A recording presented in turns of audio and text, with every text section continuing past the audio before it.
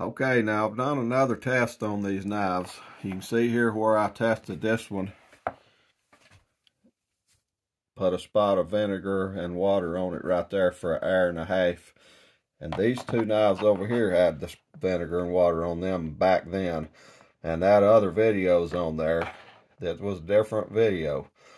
But I proved that this knife wasn't mislabeled A2. I was just checking, because there'd been a lot said and a lot happened, and this is Magna-Cut and it tarnished.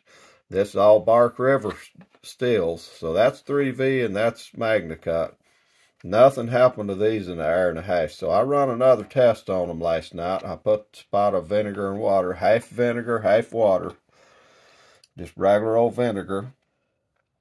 And this is what happened after 11 and a half hours, just a little over 11 and a half hours. You can see where it dried up on this one, but look what it did to the 3V. So this is definitely not mislabeled 3V. So I think it's Magna-Cut.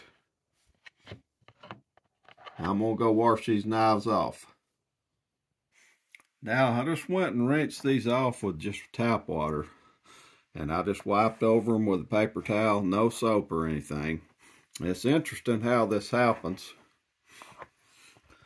You seen how much more there was on this 3V knife, but once I wash that layer off, it's back down to that. I can polish that out easy enough. I haven't done no polishing on it or nothing yet, just scrubbed over it some with a paper towel.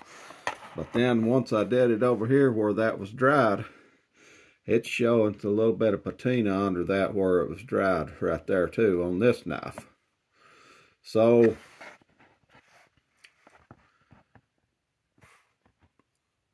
this knife's definitely not 3V, but I think it would develop a patina. It's not plumb stainless from what I can see. If you left vinegar on it and just let it dry on up, maybe if you had salt, I've never tried salt water test or anything, and I hadn't tested this against a known stainless like my S30V knife or anything to see if it did the same thing with the vinegar and water. But what I would say is, yeah, it did have a little bit of coloration on it. Once I washed that off, you couldn't see it under there because that layer was dry and it just looked clear. But definitely you seen it was different than the 3V. So with using this knife more, I ended up using it on a couple of deer and stuff, since I've made the videos about tarnishing and stuff, and it had blood on it. But I always washed it down after an hour or so, and this knife stayed pretty good since I got that outside layer of tarnishing on it. And I hadn't cut any more ham with either one of the knives, but I've cut up plenty of steak. And this knife stayed pretty good. It's somewhat stainless. There's been a lot of talk about Bark River's Magna-Cut and it being made to 62 hardness, and it's not a stainless steel. And everybody else is saying their Magna-Cut stainless almost to the level of salt level and stuff. And Spyderco, I think, is the one that's saying they're even going to make their salt series now made to go around saltwater and out at the ocean fishing and everything out of Magna-Cut. It's so stainless. But I'm hearing something different about Bark River.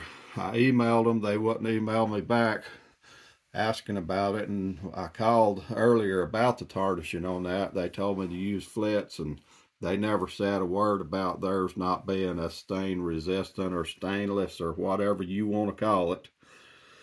But I'm just showing you the results I found and telling you what I found on the knives. And basically, this knife here is fairly good now that I've got that outer layer off of it. It won't take a stain too quick. And once I have a ham again, I'll try a ham with them and stuff. But it did, after 11 and a half hours to have vinegar on it, it does have a little bit of color on it right there around the vinegar. So it's not 100% stainless to the level of leaving vinegar and water on it all night.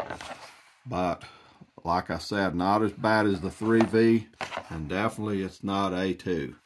So my experiment, to recap what I did with a couple of these things, I was just wanting to make sure it wasn't mislabeled still, because there's a lot of talk about Bark River doing that.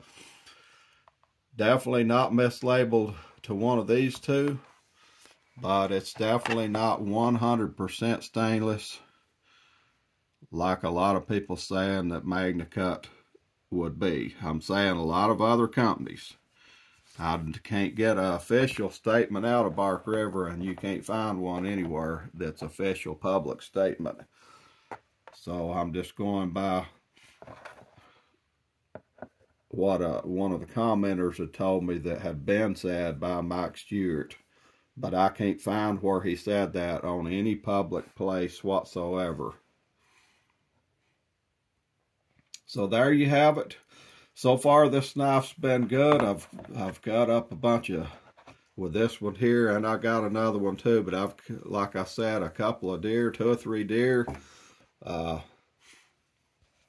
whole bunch of kitchen stuff, and once I got that outer layer off of there, kind of like DLT said, it's been pretty good. This is the first time it's had any kind of real patina on it, and that was after 11.5 hours with vinegar and water.